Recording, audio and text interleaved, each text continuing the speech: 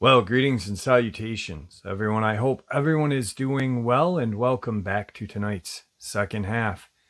Before we jump into this very tragic and terrifying event, a couple links. As many of you know, I rely on Patreon, PayPal, channel membership, and the merch to help the channel to continue to grow and go. Links to Patreon, PayPal, and channel membership is in the description below. Merch displayed directly under the video. Also, Dogman Frightening Encounters, Volume 1 through 3, the audiobook versions. They were written and researched by Tom Lyons, narrated and produced by me, Jeff Nadolny. Those audiobooks are available on Audible, Amazon, and iTunes, links to which are also in the description as well. And finally, last but definitely not least, if you'd really like to help support the channel to continue to grow and go, simply subscribe. It does not cost you a cent. Click the like button, takes half a second. If you don't want to miss out on any of the informative uploads I put out daily, click that bell icon, and folks, please leave a comment. Why? Well, because all of these things really do help the channel to continue to grow and go. And yes, folks, they definitely do matter. Now, everyone, I have taken far too much of your time. Let's jump in to tonight's second half, shall we? Alright guys, so I have had my share of experiences on this channel that I have heard and spoken with people about their experiences that kind of really have affected me. Jesse being one, Ron and his dad being another, just multiple. I mean, there's the poor woman in Bumpus Mills. But this one really kind of took the cake for me. I don't know why. During the process of this woman sharing this experience with me, first of all, I was talking to someone that was my mom's age, and to hear the pain in her voice actually did bring a tear to my eye. I don't know why. Jesse's did too, but this one really just hit me hard for some reason. And I don't even know and didn't know her or her husband, you know. There's a little county in Kentucky. It's no bigger than 20,000 people, the whole entire county. It's called Clay County. And there has been a multiple number of disappearances, strange and unexplained deaths. And her name is Georgia, and she truly believes that some of these deaths that are claimed to be murders are definitely not, because she saw how the law enforcement in that area works firsthand. First and foremost, this poor woman, her name is Georgia Baker. Her husband his name was Reginald Baker. And apparently, back in the day, in the Appalachia region, there were family blood feuds where it got real violent. And her husband's side of the family was part of this famous Baker Howard clan feud. I've never heard of it, but down there apparently it's news. So Georgia and her husband Reginald had been married for quite some time, about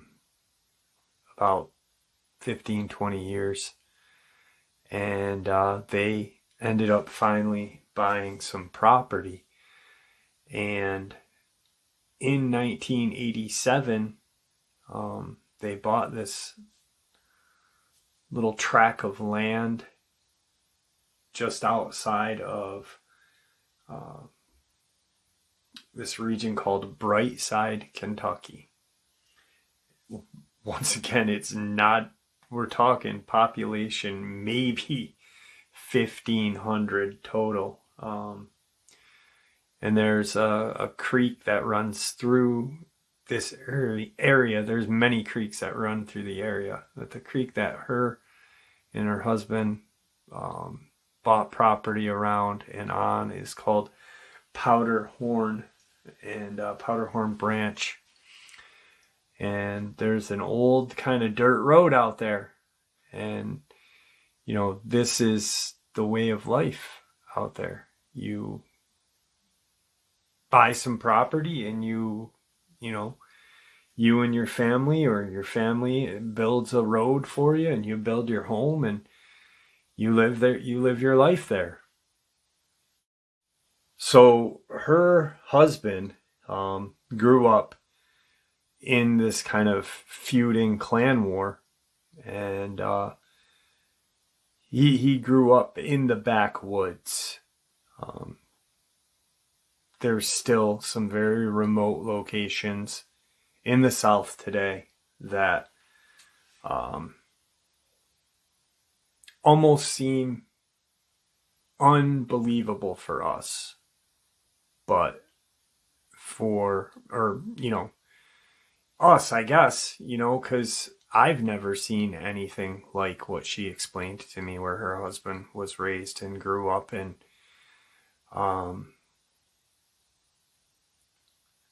So she met her husband very young, and they fell in love. Her husband did odds and ends. He was a good man. But, you know, the poor area that they lived in, they scraped and scraped by, and they eventually saved enough money to buy some land for real cheap in 1987. And they put up a house. It took them about a year for them to build this house. They were living at his family's home while they did their, you know, built their home. A way of life is your family works with you, and, you know, so she had heard throughout the years of knowing Reginald that there, during these kind of clan wars, this Howard Baker clan war, that there were times that some of these family members would run into Dogman. And there was a different name for them. She doesn't exactly remember the right name that they were called. I brought up Catamount, but she said, you know, that's more or less what they said about Dogman and Bigfoot and anything kind of undescribable, any kind of strange noise or strange sighting out there. That's the old Catamount.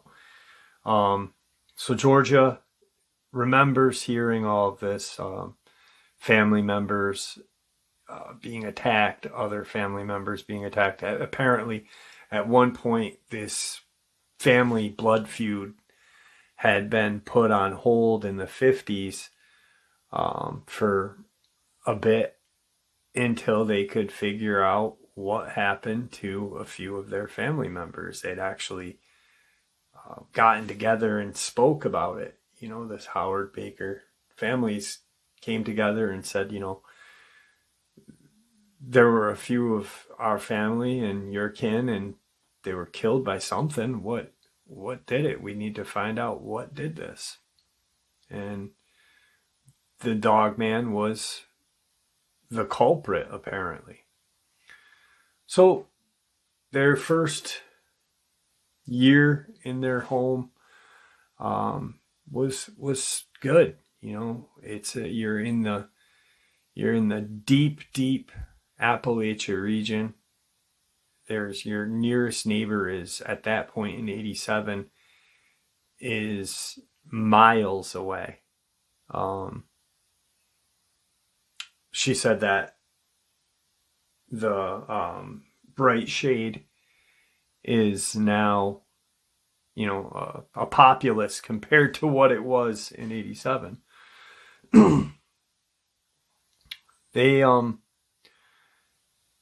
They had their first child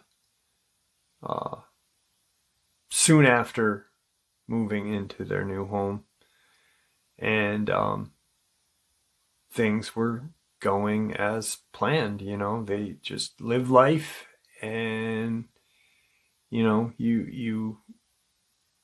there's not much opportunity, unfortunately. So it's just live your life and be happy. Hunt, fish, family, God, this and that.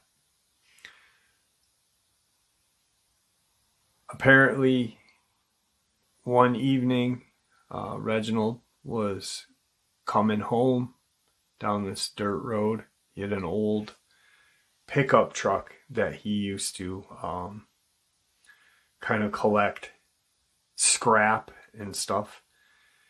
And on his day of, you know, days of picking, he'd, you know, come back home, and, you know, then they'd drive out a couple hours or whatever to turn this scrap and metal in. You know, he did some logging periodically. He did whatever he could to make ends meet. Well, he was coming home. He had a full truckload of metal and just scrap. At the time, their home was all the way to the end of this little road called Powderhorn, and no other houses were on it. And he was almost to their house, and at this point there was this is interesting, because at this point in 87, their home did not have electricity at that point yet. They had to wait until almost 1990 before power was put in. And so he was driving in, and he had seen this just monstrous canine human running down the road towards his house. It wasn't running through the woods. It was standing in the middle of the road as he was coming down, and it was staring straight at him in his truck. And as he was getting closer to it, it turned around and just started running down the road towards his home. No other homes on this road.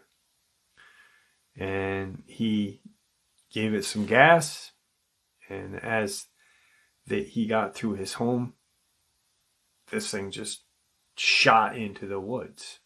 Well, he gets out of his truck and runs inside and checks on his family, and everything's okay. This and that. And through the next couple of years, things were smooth.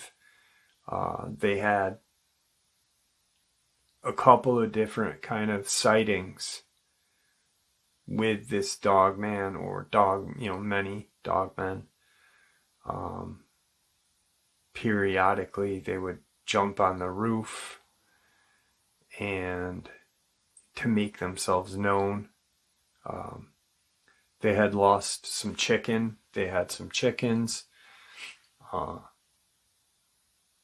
But for the most part, for the first couple of years, it was just here and there, you know.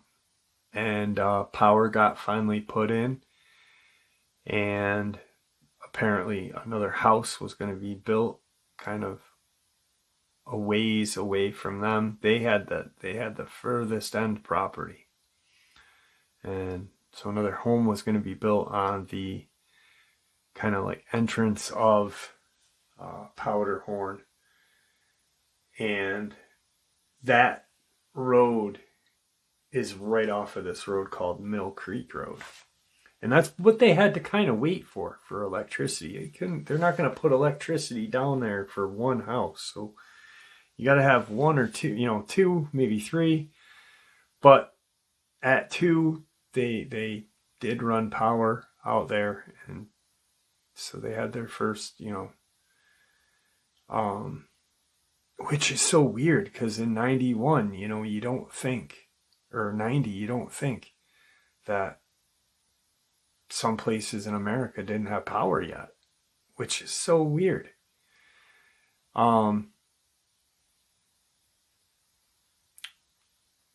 He then got his CDL and he started doing truck driving. Their lives started getting a little better, and he was making a little bit more money. And Georgia has now got 3 kids. The first one, and then a set of twins were born in '89. So she's taking care of their kids. They got a little garden, and they've got chickens. So they're kind of self-sufficient, but he's got a decent job. He's making, decent money for that period of time and decent money for that area especially. No way rich, but as she put it, we were family rich. And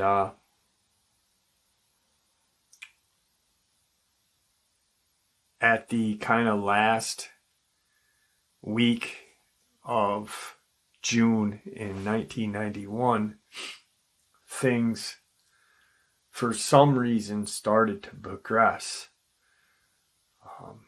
For the family, there was another house being built in the middle between the house closest to Mill Creek and their home. And she thinks quite possibly that that may be one of the reasons why.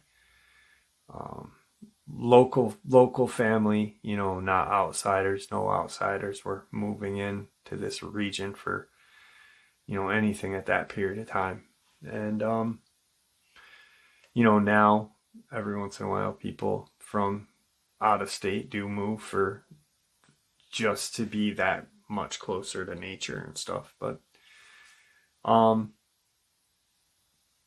so now at one point their whole chicken coop had been just ripped apart. Everything, they pretty much lost their whole source of meat and eggs at that point. And Reginald had a week off, and he's gonna rebuild this chicken coop and figure out what did this. They kind of had an idea of what did it, but so he's now building a better chicken coop, one that is not indestructible, obviously, by any means, but is gonna give whatever a run for its money. And he's cutting lumber and doing a lot of their own lumber. He apparently is that skilled that he could, do. He didn't have to go to a lumber mill. He could do a lot of it on his own. And his family members would come and help, And so one night he's got it all set up and it's done.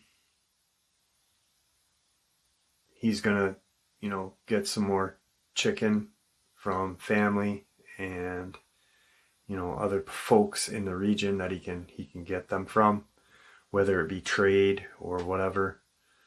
Because even though they did have, he did have a decent job, it was all about, living, um, bills. She had a vehicle. He bought her a vehicle, an old station wagon that she was driving around. And so the night that it's done, he's out, kind of looking at it, and they got an old spotlight, or not spotlight, but floodlight on the front porch that kind of was right there. He could shine it on this chicken coop, and he's admiring his, work, and I can get some more chickens in there, and I don't think anything's going to break in. And he hears this growl, and he starts to look around, and where his tractor for tractor trailer, where his tractor is parked, his truck, he sees kind of some movement in the shadows of this floodlight, and he kind of yells, get the hell out of here. He doesn't think it's one of these creatures because it's just starting to get dark.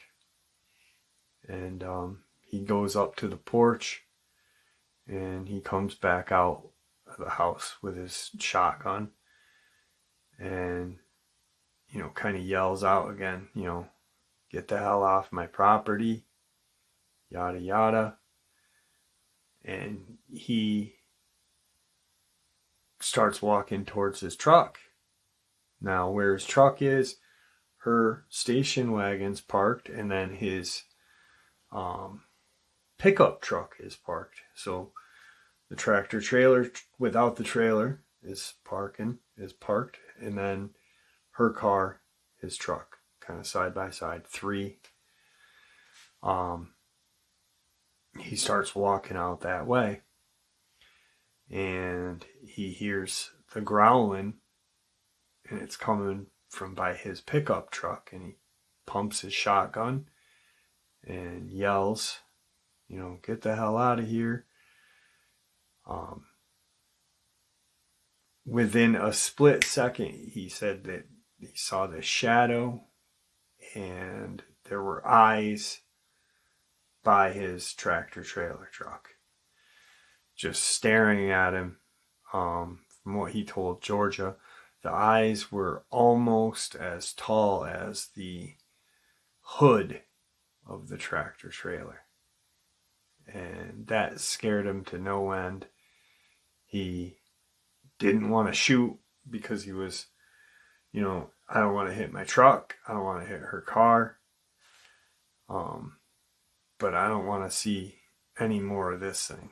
So we ran inside, and, Georgia said that was one of the few times that he was real scared. And he kind of yells, get the kids, put them, we're all going to sleep in our room for the night with our babies, and everyone will be safe. In 94, his oldest child is 4 years old. His twins are only 2.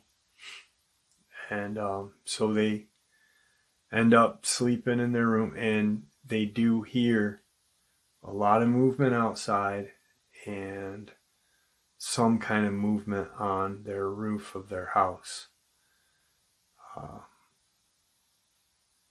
From what she remembers, he had stayed up the entire night, and he didn't see anything after it was on the roof. A couple days go by, and it's back to work for him. And she's got to go pick up the chickens and get some stuff at the grocery store, which is, a ways away, somewhere in Manchester, which is a city in Clay County. So she had driven out there, got what she needed, put her groceries away, or a little bit of stuff, whatever they got, and then put the chickens in this chicken coop, and kind of moved on with the night.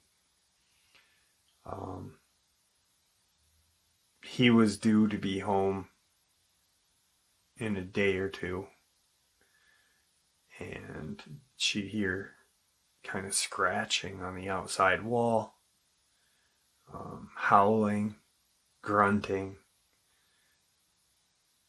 and something on the roof. Well, that goes on for a day or two, and then Reginald's back for 2 days tops before he's got to go back out. She tells him everything that happened, and he's like, okay,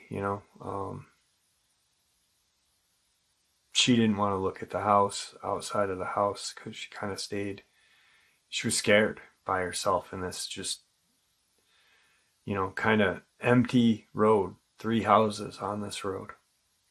And he walks around the house to where she said she heard, kind of kicking or whatever. And there's claw marks all along the back side of their house, just kind of like it was just messing with her. And probably watching her because it knew, she's got kids. He's not there. So he gets scared at this point. They hadn't lost any chickens, but he's like, you gotta go to your families, take the kids and go. I want to see what really is going on. I got a couple days off. So she leaves, and he's by himself for 2 days. She doesn't know what happened in those 2 days. All she knows is in 2 days, she's driving down a road. It's now the first part of August of 91. And it's getting dark, but not really. It's about 6:30, but it's getting dark and darker than most at 6:30 in August because of the dense foliage of the trees all around them. So she's got her lights on, and she's driving into her driveway, which is the end of the road. And she sees this from a distance. She sees this large kind of mass in the road, and she honks her horn, and because she can't figure out what it is, if he had fallen, or in her head she's thinking that her husband fell. What's going on? And this thing kind of raises up and is now off of her husband. And she realizes what it is. It's one of these Dogmen.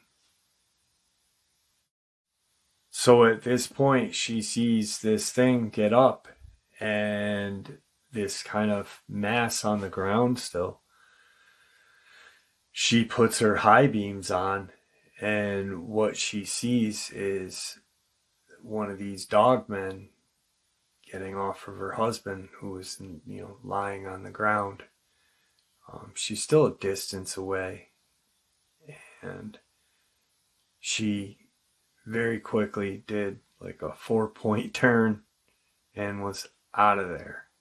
She was right back to her family's, and she's telling her, parents what happened.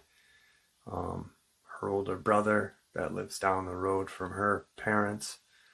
Let's tell Reginald's family what happened. And she's like, no, we need to call the police. We need to get someone down there now. But, someone's got to come, we got to go down kind of as a team and leave the kids here with her mom. Because if he's there and he's hurt, we got to save him. So a few of Reginald's kin are contacted, and Georgia and her brother get in the car and they drive out. They meet Reginald's family, a few of his cousins and a brother or something, and they pull in, and he is deceased. It looked like the Dogman hadn't just killed him, but was now started to consume Reginald. So any kind of tender area on his body has been consumed. His innards, his inner organs are gone. He's got a big open kind of cavity. His legs have just bites. His arms are, it must have been one horrific death. And that's when she started getting tearing up. And then I started to, feel her pain.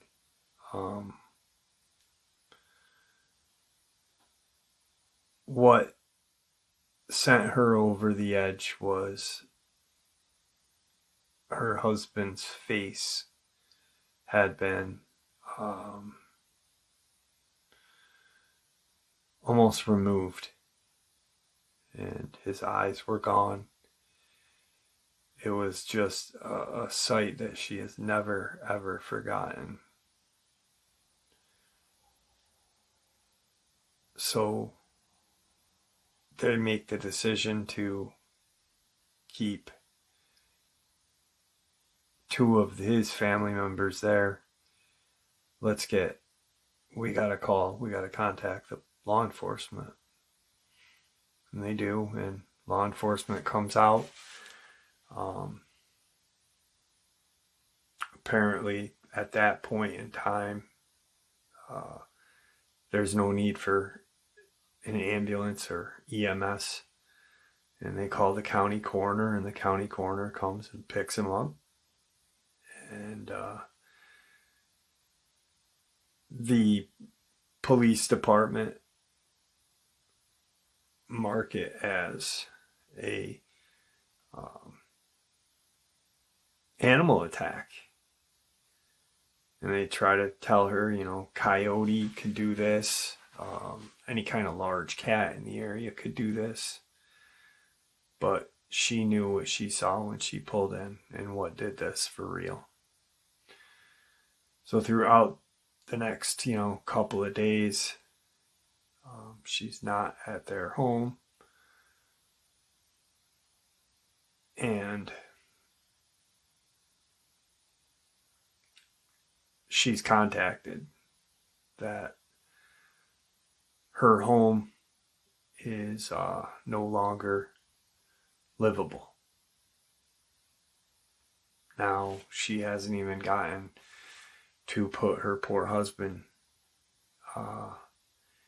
in their family plot, in her, her husband's family plot, the Baker plot there. And now she's told that her home is apparently had caught on fire. So the next day she drives in, and their house is just kind of like this skeletal structure of burnt wood, and not much is left. On top of, now she doesn't have a husband to help rebuild. the chicken coop looks like it had been torn in through the backside. Was also set on fire. This whole kind of section just set on fire. And she's, looking, her brothers, they're looking for any kind of memories, old pictures, whatever. And the brother, goes in of this skeletal structure and kind of feels around with his hand and realizes that, parts of the structure are still warm. There's, this must have just happened the same night that she was informed about her house being unlivable. And the brother screams something to her, and she kind of runs out in the back of the house into this kind of little yard they had where Reginald was going to build their kids' kind of a little playground with his family, wooden kind of playground. And there is these green kind of military tarps laid out, and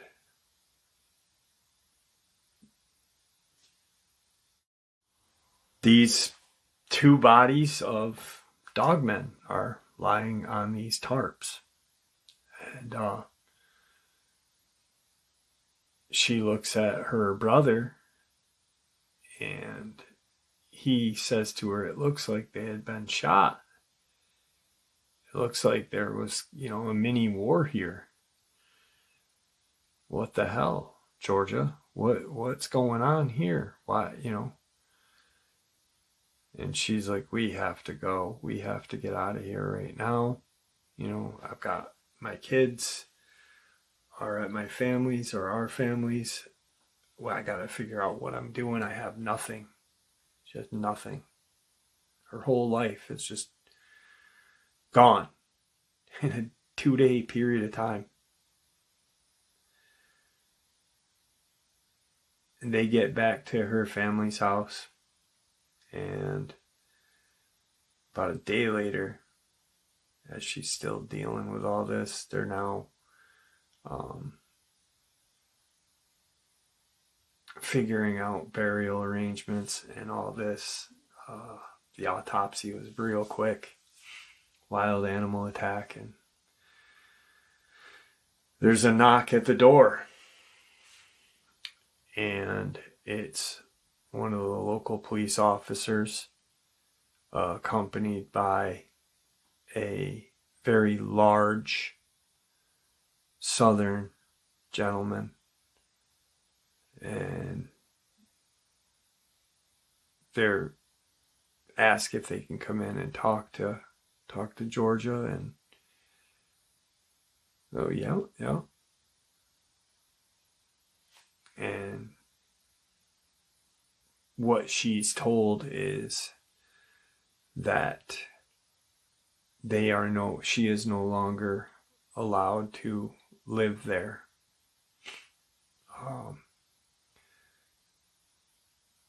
That she will be given some money for the property.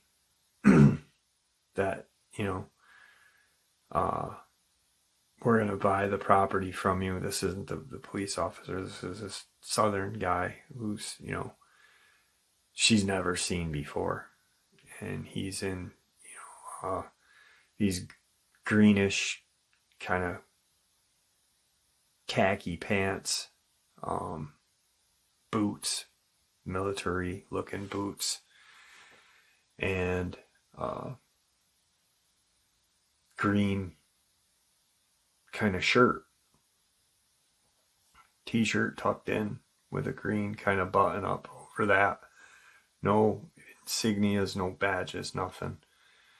we'll give you money for your property down there, and we'll make sure that you're in a home and that your kids are taken care of.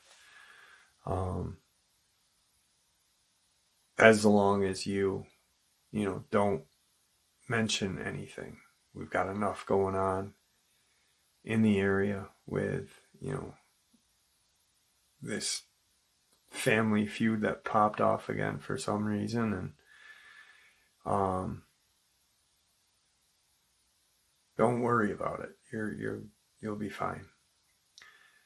And sure enough, she's given some money, and she has her family. She's a mom, a woman, no husband anymore. Her family builds this kind of small home, kind of almost attached to her family. Her family's home, her mom and dad's home, and so now she's living there, and she is told to forget about it. There's just, so much going on. So now, throughout the years of this, there has been countless disappearances and countless unexplained deaths in Clay County, Kentucky, in that area of Manchester, Bright Side or Bright Shade, and still to this day, there are disappearances. I think she said last year there were over 6 people that disappeared, and that there are, air quotes, murders that she knows damn well weren't murders, and she knows damn well what killed these people. And these dogmen are running wild through this Appalachia region of Kentucky. And her life has, never been the same after that terrifying night in August of 91. Periodically, her kids didn't really even get to know their dad. 4 and 2. You can't, the love is there, but these poor kids will never ever, and they don't remember their dad, and they're in their 40s, early 40s now. And she's in her 70s and still lives in that area to this day. And there are still people finding or citing these things still out there in those woods. And that brings us to those people that are disappearing, those air quote murders, this and that. She believes 100% without a shadow of a doubt that these dog men are doing it. And she probably won't, ever feel whole again. And that's when I kind of, just to hear the anguish in her heart. But when she described how that thing got off her husband, and then she got, other family members to come back with her to see his body and the shape that it was in. I don't even know, it's crazy. It's so sad. It's so friggin' sad. And this is why I've really fallen in love with people that are in that region, the Appalachia region. And I've got, you know, in my one of my theories is that these things are attracted to that region because of the poverty level and drug addiction level. And Reginald, yes, and Georgia were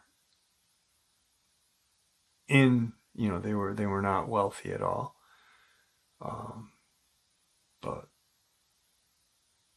it's just crazy. It's freaking crazy, this poor woman. And to hear how she talked about, you know, her husband and her kids, and the poor kids never growing up with a dad. It was quite bothersome, I'll tell you that much. This poor woman. Guys, you know, and it doesn't fit either, because I've always said the Appalachia region, you know, these with poverty, drug addiction, mental illness. And Reginald didn't have a drug addiction. He wasn't mentally ill. I mean, he did have a job. It wasn't, you know, a huge sum of money back then, but a decent amount. You know, it's just a sad case, a real sad case. And I want to thank you, Georgia, for sharing that with me, because it was almost like my mom telling me this, you know. You just hear the anguish in her heart. Well, there you go, folks. Just an absolute tragic subscriber-submitted experience. Can't even imagine just the anguish.